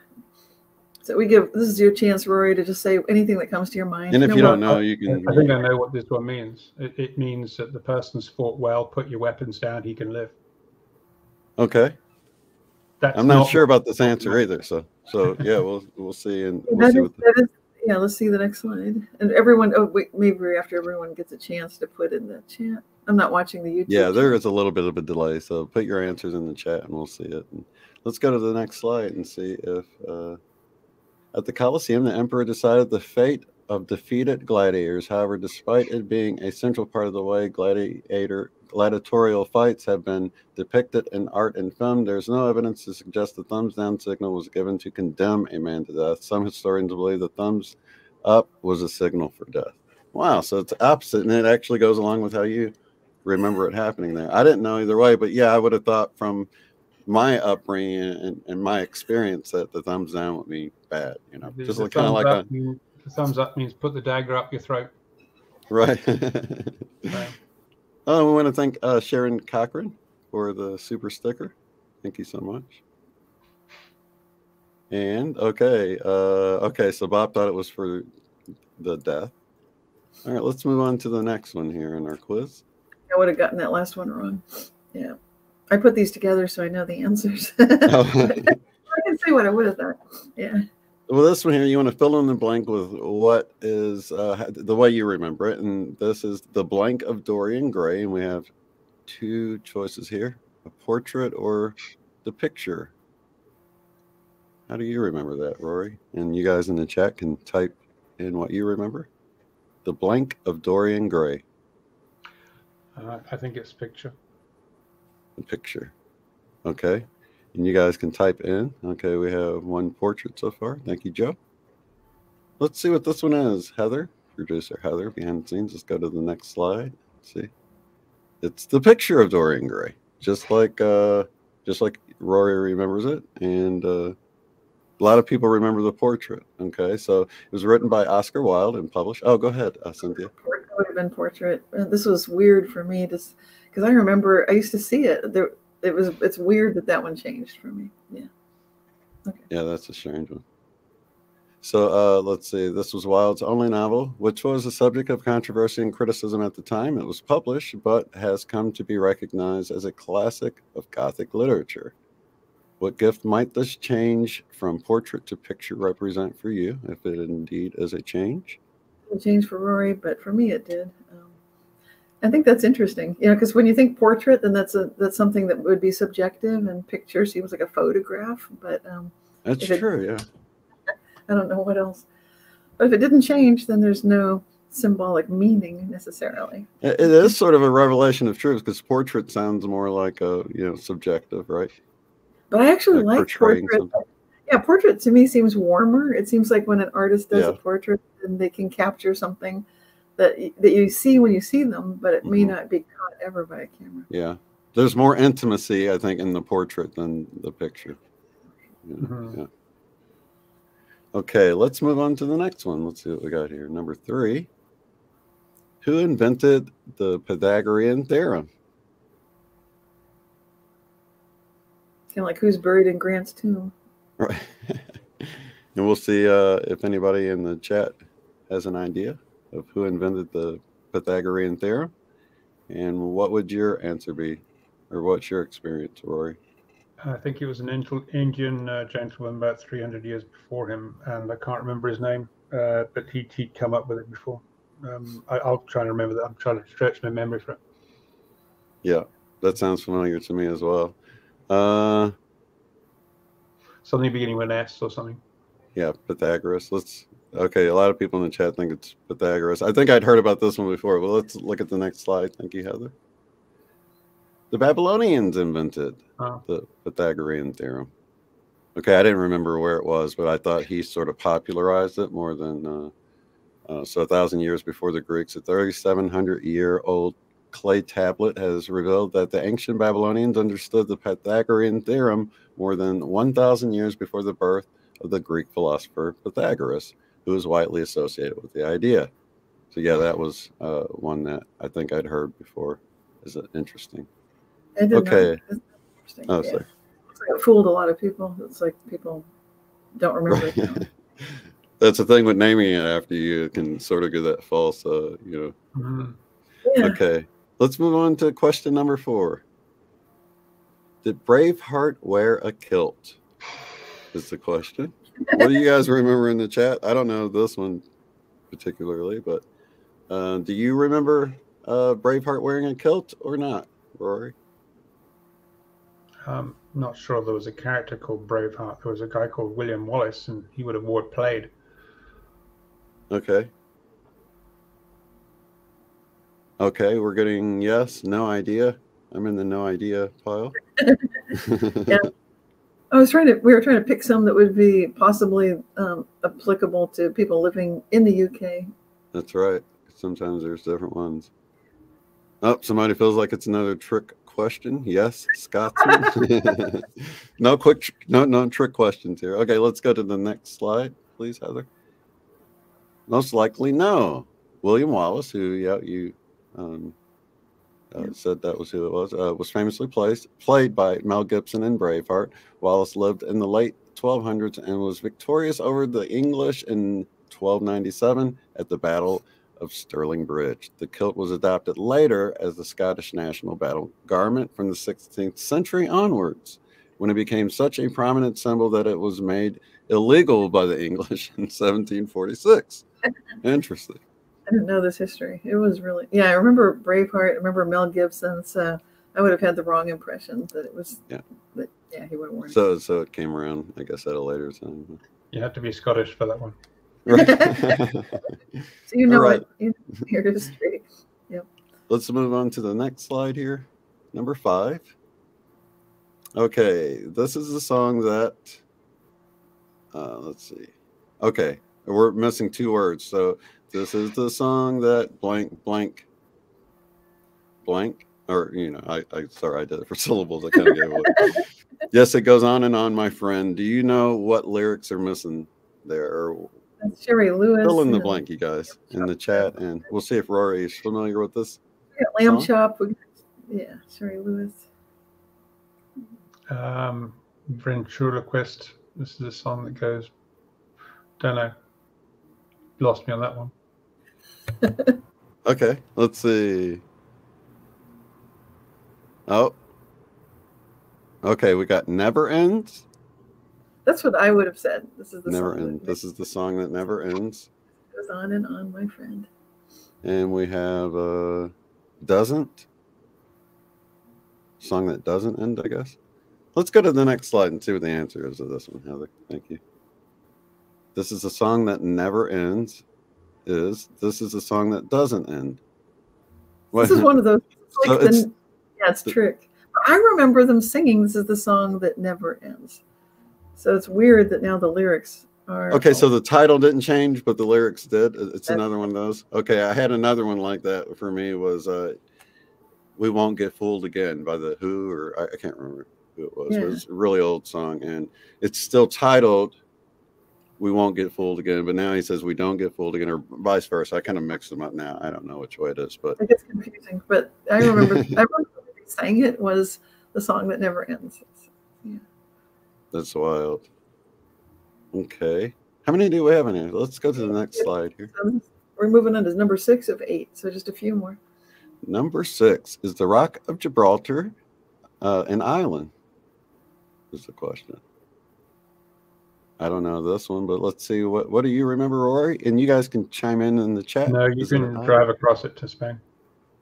Okay, so it is not an island, according to Rory. What do you guys think in the chat? We got international viewers. Sally says no. I don't know about this one particularly. Joe says yes, an island. So let's go to the next slide and see what this is here. The Rock of Gibraltar is part of Spain on the Iberian Peninsula. So it's on a peninsula, but it's not an island. I know I did hear from someone who was professionally like a cartologist or something, and he had this Mandela effect, which was super freaky for him because he knew for sure that it used to be an island. He knew for sure. That was like, this is what I did. And then Sally lives in Spain too. But sometimes if you live somewhere, like if you're in South Africa, then Mandela didn't die for you, that kind of thing. Absolutely.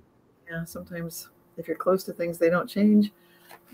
But in this case, yeah. Very nice. Let's see. Let's go to the next slide. Here's a good one. Okay. Which are the real salt and vinegar Walker's crisps? We got, does either one of these look familiar to you, Rory? The green or the blue? It probably blues my age, but that's what it remembers. I think probably the salt and vinegar is the later version. I don't know. Right. Okay. And you guys can chime in the chat, especially if you're from the UK area. Let's see. Sally says blue. Joe says green. Let's see what it actually is. Let's go to the next slide. The green bags of Walker's crisps have always been salt and vinegar, not cheese and onion. How interesting is that? Wow. Wow. There you go. There we go. Mark says blue. Yeah, so Rory's noticed a couple of differences so far. That's good. All right. I think we got one more here. Let's go to the next slide. So where are the kidneys located? We got them down low or up higher under the rib cage. So I guess really, do you think they're protected by the rib cage or not? Judging by these two, one's higher, Yeah, one's lower. for me, they're on the right. They're higher up. They're higher up. Okay, and see what you guys. Sally, are they up or down? Let's see. I'm from the UK as well. Natalie says. So what do you guys remember with the? Okay, Sally says in the rib cage. So higher up. That's on the right. Let's go to the next slide and see where they're located. Kidneys are now situated higher in the body than many recall, no longer anywhere near where a kidney punch might be delivered. That's interesting. We got the residue of the kidney punch where, not to, like I did martial arts, not Aikido, but I was doing Kuk Sul Wan. So a lot of martial artists would know not to do a strike in a certain body area. And that's still recognized. Don't hit the lower back, but the kidneys aren't there anymore. So calling it a kidney punch, it doesn't make sense anymore, but we still call it that. So it's very interesting. It is strange the way stuff seems to survive like that. You get residual evidence of things being a different way. And I think another one was, do you remember the Rodin's thinker statue? Rory, do you remember how his hand was positioned in your memory? I think it was like this. So he's on his fist, and the fist was towards him. Okay, so for me, I've like experienced 3 versions of this, right? Like growing up, I had one of these statues, and the fist was through the forehead, which there's a workout muscle man pose called the thinker, where he's got his hand like to his forehead or whatever. That's kind of what came to mind there. But then when I first found out about it, he had his hand under the chin, like you were just showing. And then when I went to show somebody, I don't know, a few months later, the fist had moved up and he was like sucking on his knuckles. And that was, well, unless it's changed since I last looked, that's the current way. Same way with the Mona Lisa, 3 different versions, like her smile, it was kind of an enigmatic look on her face. And then her smile kind of increased just a little bit. And then she got this hairnet. And then now she's got this, like a little bump on her inside of her bridge of her nose that people didn't notice. So a lot of these things seem to shift over time. But yeah, it's shifted once since you last looked at it, apparently, and he's now sucking on his knuckles, and his, fist isn't quite closed anymore either. So that's a pretty interesting one. Yeah. Do we have another slide after this one? Yeah, we do. We got, I think the next one might be, let's thank our current and new Patreon sponsors. I'm going to try to read through these. J.D. Peterson, James, S.E. Badillo, Aurora Grace H, Yulia, Vicky Hatters, Stephanie Clay, Stefania Mannesdaughter, Mel, Colleen Learley, Gil R, Julia Pudreka, Jody, Suzanne Elizabeth, Jason Ram, Ariana Elise or Ice, Christina, Josiah, Borusius, Piper, boy, I'm sorry about these names, Trotter, Paul Ellis, Michelle Walker, and then we've got Bo Kim, Lee Birch, and Holly. Thank you to everybody. We really appreciate your support. And again, we are a nonprofit organization, and your donations are tax deductible. Okay, and then I think we got the next slide. This would be, oh wait, where's our Q&A slide? I'll mention this. We want to do Q&A, but as long as we're here. But yes, our next month's episode, save the date, Wednesday, July 27th. And there we go, time for questions. So this is the opportunity for everybody. If you've got a question based on this presentation today for Rory while he's here with us, please put it in the chat. Obviously, if you're watching this video later, then you can put your questions in the comments. Maybe Rory might stop by, who knows. But now you've got him for sure. Okay, here we go. Question for Rory. This is from Sally Jupa. Do you plan to expand your exploration of lines across southern Spain, maybe east-west from the Murcia area, as I live in what seems in Costa Blanca north, looking to be in line with those? Yeah, I did a road trip 2 years ago with my wife. No, it's probably 4 years ago now. We followed the lines from Murcia down to one just runs to the north of Cadiz, and the other one's just to the south of Cadiz. But it goes through some amazing old sites, Antequera, Guadix, where there's some prehistoric megaliths, and I also tracked them to the Mediterranean coast, just north of Torrevecchia. So yes, I have done that, and at some point I'd even videoed some of it. We might put something together. But interestingly enough, when just before I was doing that trip, a chap that contacted me from Granada. He said, "Can you explain why I've got all these sacred sites in a line across here?" And I was able to say, what's funny that? But you know, they follow these energy lines, and several of them were things called hypogeums. There's a hypogeum near Dona Blanca, near Cadiz, and it's quite clear this was a place which was hollowed out in an area which was used as a sound chamber for healing, a bit like the hypogeum in Malta. But yes, so we have looked at them, and we've got a fairly accurate position of where they are on that. And then the two other ones go up north through Murcia to crossing the Pyrenees and into France, and then across Germany, Netherlands, into to Denmark, and I've tracked them towards Sweden. There's some Swedish dowsers now. They're going to be looking into following them from there. So yeah, I hope that answers the question. Well, that's really cool. I was wondering. Yeah, do you often? Okay. Sorry, I can't remember where Costa Blanca North is offhand, so I can't answer that specifically.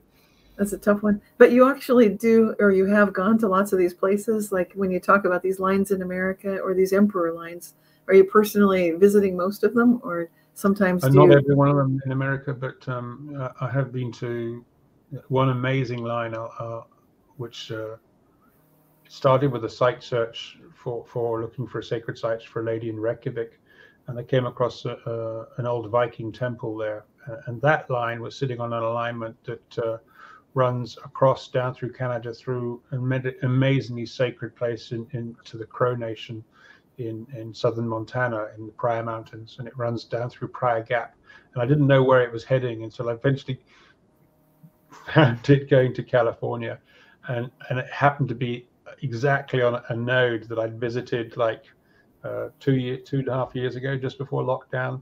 I was invited to do some training for a lovely couple that in Carlsbad, and I was looking for places to do that, and it ran through that node, and that gave me that connection to that line, and it runs through some amazing, powerful places, you know, not just in America, but when it comes down through Europe, it goes through a sun temple, a German sun temple near Hanover.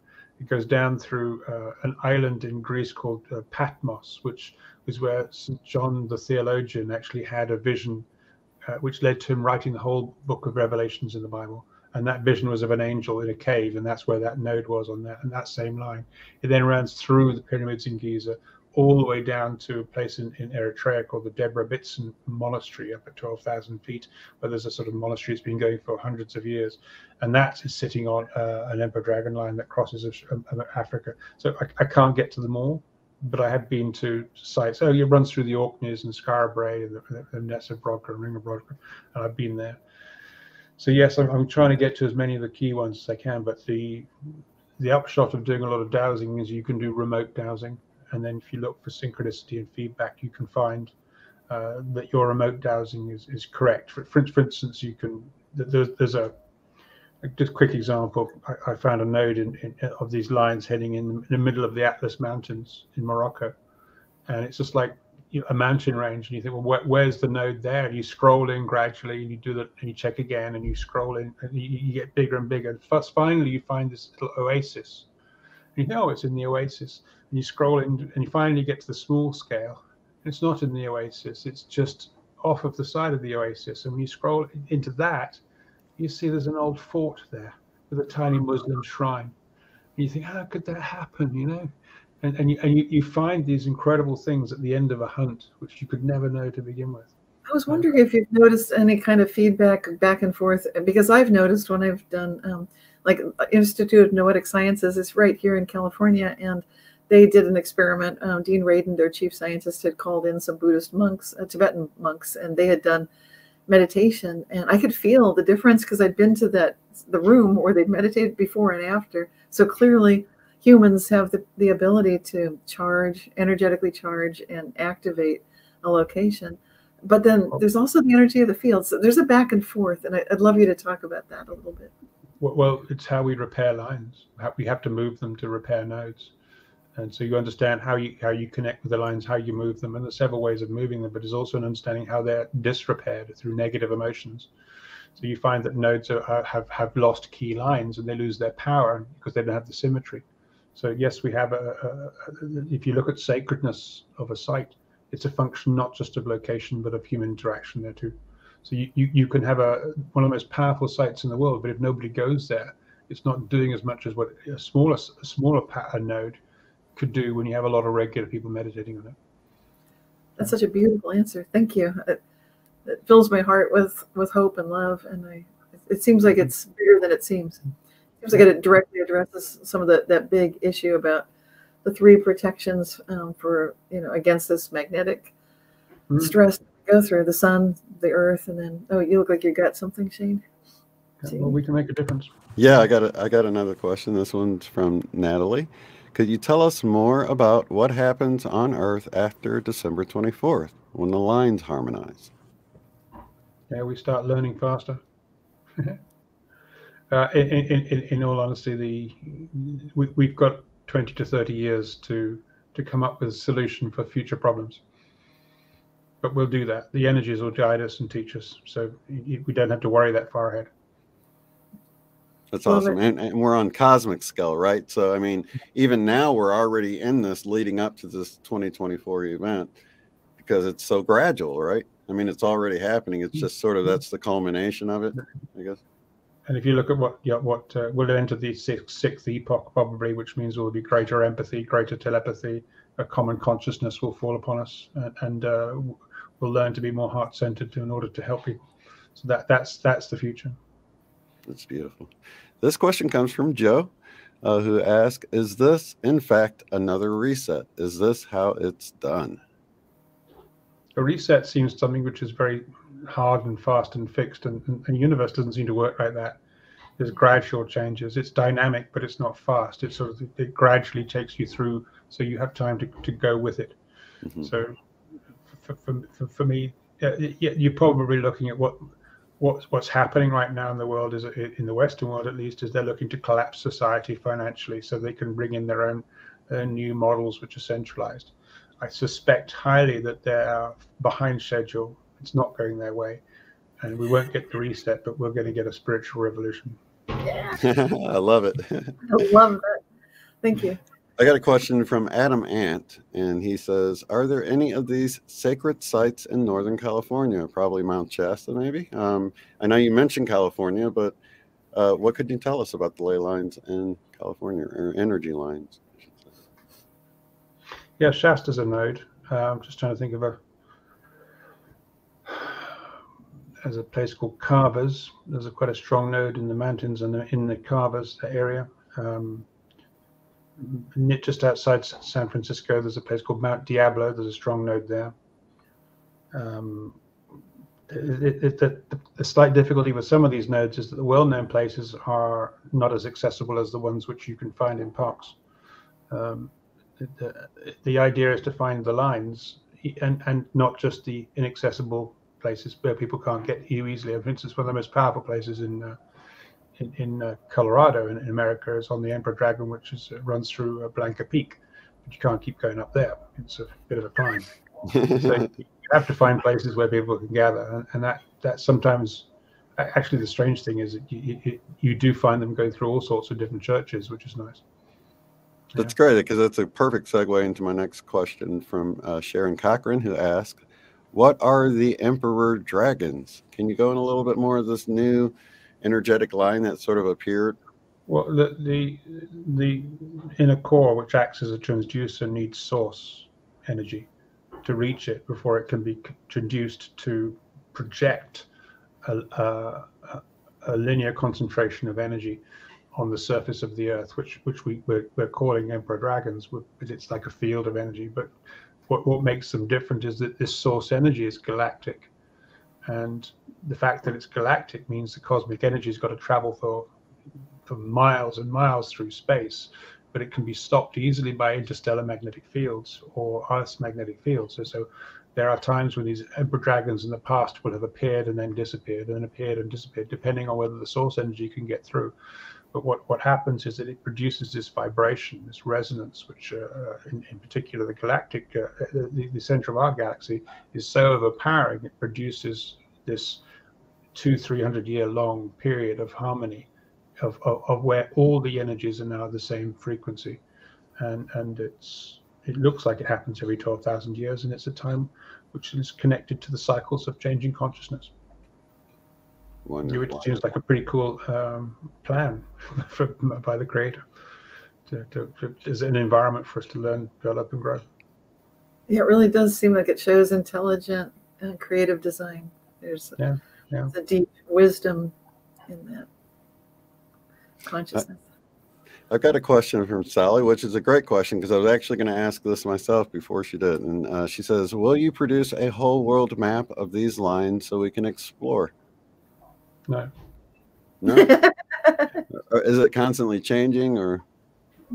The aim is not to produce information for people. It's to get information about local sites to local people. I see. Beautiful.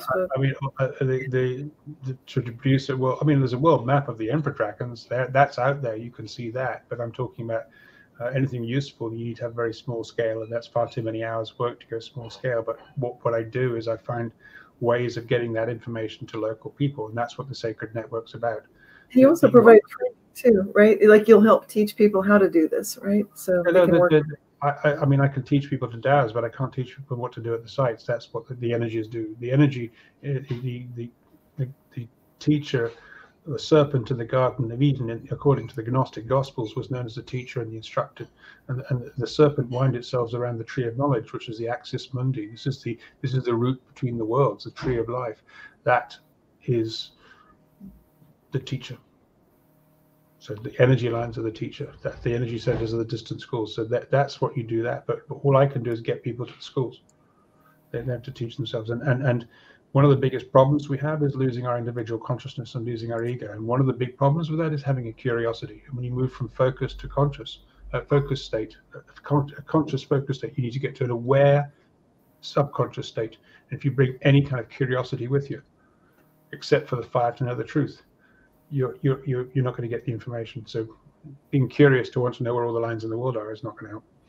Well, what about if somebody just wants to organize something in their own area or just go meditate somewhere like that? Where, like in my area, what would you suggest I do if I wanted to find the closest place I can drive to and maybe spend it? Hopefully, when the Sacred Network is up, you can just go onto the map and you can see that site and see if anyone's running anything there, or if you want to run something there.